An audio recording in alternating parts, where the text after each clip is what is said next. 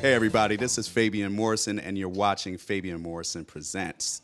And I'm sitting here beside one of the 10 hottest couples. That's what Ebony calls them. That's what they call you.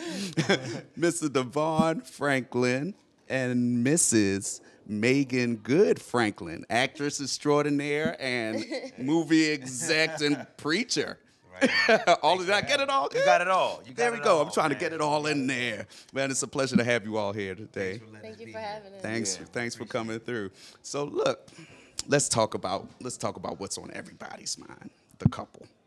Yeah, we know you have individual stories, so we're going to start with the couple. Now, what we really want to know is kind of the story, because how did y'all even kind of meet? Yeah, I mean, we met years ago, you know, on a general meeting. She had produced a film, an independent film called Miles from Home, you know, which was really, I mean, most people didn't know going in, but it was a very spiritual film, you know, about a young man who, you know, teenager who was caught between two worlds and trying to figure out which way to go and who God wanted him to be. And she produced it, and she also was one of the stars of it. And so I saw that film and said it was amazing and said, you know, why don't you come in? And we met. You know, I didn't know that she was into producing. And so just said, hey, if there's anything that you ever need in the future, just let me know. Right. But it wasn't like that. It was on a business tip. Right. Yeah. That was That like was on 6 business. years before Jumping the Broom. Okay. So we would see each other at church functions. We would see each other on the Sony lot, just in passing. But both of us are pretty much always kind of in relationships and didn't really think that way about it. And then when we were doing Jumping the Broom, I actually was in a relationship coming out of it. And I remember thinking to myself at the time, like, wow, that's the kind of guy I wish I could be with. And then after Jumping the Broom was done and I came back, I got out of that relationship and I was just praying about what God wanted me to do next. And within like the next 2 months, he showed me that God was my husband, that Devon was my husband. So God showed you. God showed me that he was my husband. So when did God show you as well? See, we got it from her. Yeah, I know, right? You know, so but that's what's what's great. She knew, you know, I mean, like almost 9 months before we started even dating, right? And we weren't even in communication at all. You know, so God gave her the revelation, and she just had to wait on it. And I didn't really know until our third date. It was until the third date, you know, or well over, you know, 9 months, well over 10 months at that point in time, when God had given her the revelation to the third date, when I finally got it, and I was like, wow, Lord, so this is what you had planned, you know? And it was major, because I wasn't expecting it at all. That is amazing, because, you know, typically we don't get women that really hold their tongue. When God tell them that that's my husband, they going to say, hey, that's my husband. They're going to push up on the guy. Right. You know, so this is kind of interesting that we see this, and you held your tongue, didn't say anything, and just waited. I asked him, well, what do I do? And he was like, just wait. Wow.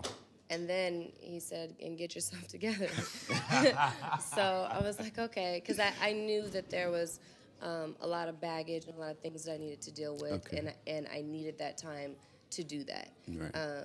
And just to learn, you know, and then, you know, it was during that time that I became celibate, and I needed time to just kind of bump my head and really figure out, you know, how to just look dead at God and let him lead me and guide me.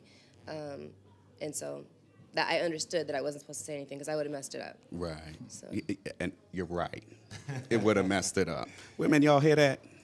Learn from that. But I'm going to get up on this one. You sure are. Crazy. But look, you know, as I was learning some things about you, reading your book, Produced by Faith, get the book, everybody, Produced by Faith. You know, I was reading the book, and I was reading some of your past, and, you know, and reading, you know, how you came up and what went on with your family, your brothers and your father, and losing your father earlier on. I know that presented some challenges for you moving forward, not in just, you know, business, but also in what could have impact in a relationship.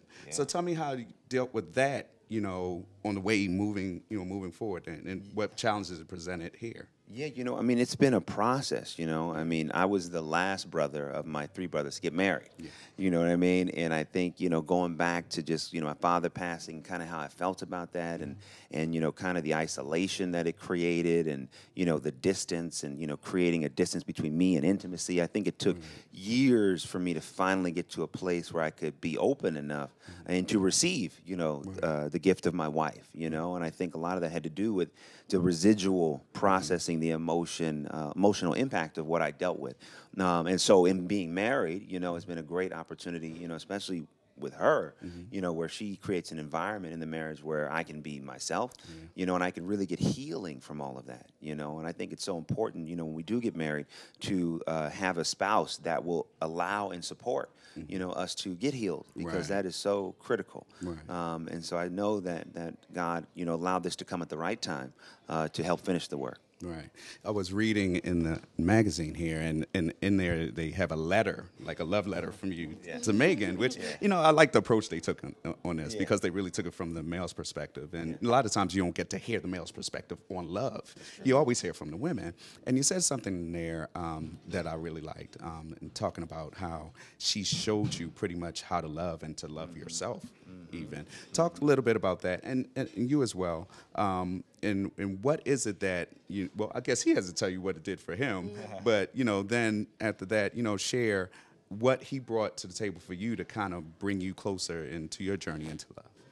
Yeah, I mean, for me, I think for a man, I think love is sometimes a very tricky endeavor, because many times we are taught a false sense of love, and what real love is doesn't always appear.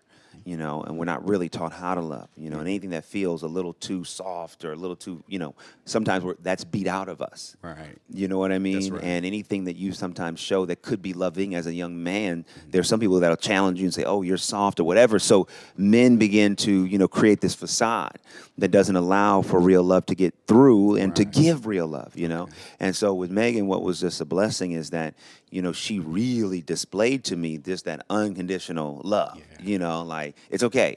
I'm going to be here. It's all right. It's okay. It's okay. Like, stuff I might say or things I might get upset about or impatient about. And I'm like, okay, I know she's going to say something now. Right. And she wouldn't. Right. She'd just be like, it's all right, honey. It's all right. We can figure it out. Just calm, Right. And that sort of calm, patient, just long-suffering, it was the type of thing that helped me really understand that, wow, love is one, it is unconditional. And two, I have somebody who would love me like that.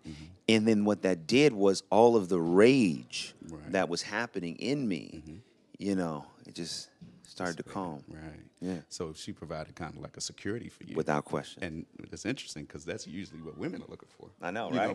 Not to say anything about that, but we need security as well. Yes, we do. So, Meagan, what did Devon kind of bring to you to kind of help, help you on your journey? It's kind of crazy, even the way that he said that, because it was very similar for me too. I grew up with my dad is very much a part of my life, but my parents separated and divorced. Me and my sister were 4 and 6. So he's kind of always been out of the house. His job was extremely time consuming, and the relationship became what it is now in our 20s. So I always had the mentality of, that a man will always leave you, that you have to protect yourself. You have to be able to pick up the pieces immediately. You can't fall apart. To just not be what I thought was weak.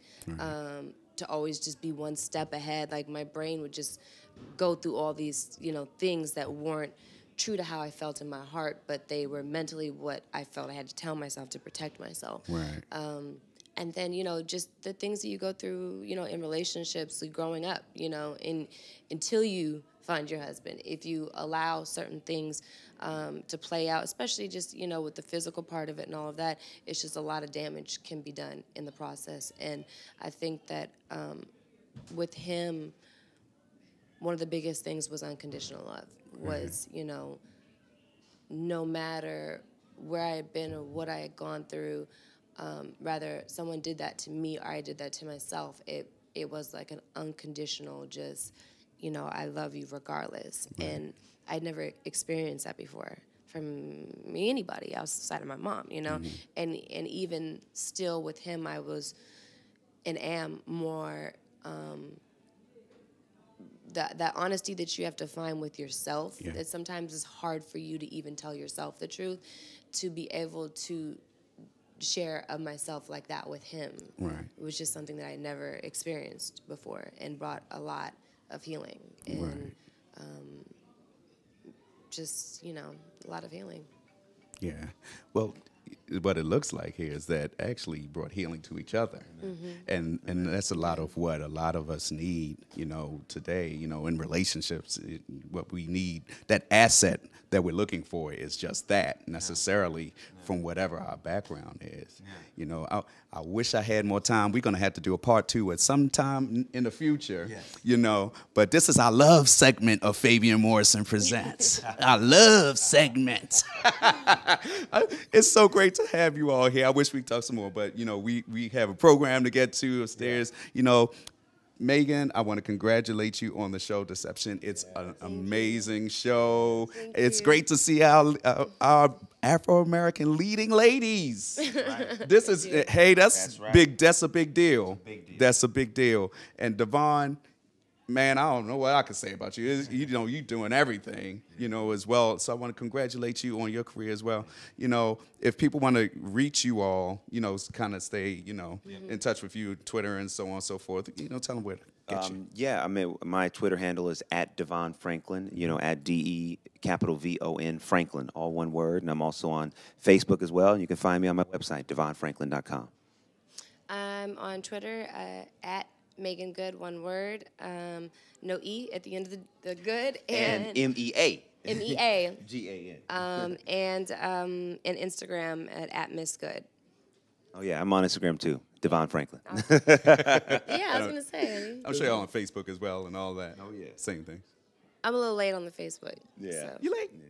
Yeah. Come on, catch up, Meagan, catch up. I know. Look, it's a pleasure having you all here again. Thank You so much. Sorry about the left hand there, but It's thank all you right. so much. Thanks for spending time with me. Look, you can catch this on praisecast.com as well as praizevision.com. This is Fabian Morrison Present. Hey, check me out as well @Fabian Presents on Twitter and Fabian Morrison Presents on Facebook. And you'll catch this interview. This is going to be awesome. Stay locked with us. You get more of, you never know what you'll get on Fabian Morrison Presents. Thanks again, Devon. Thanks again, Meagan. We love you. Praisecast, where real Christians live in real lives.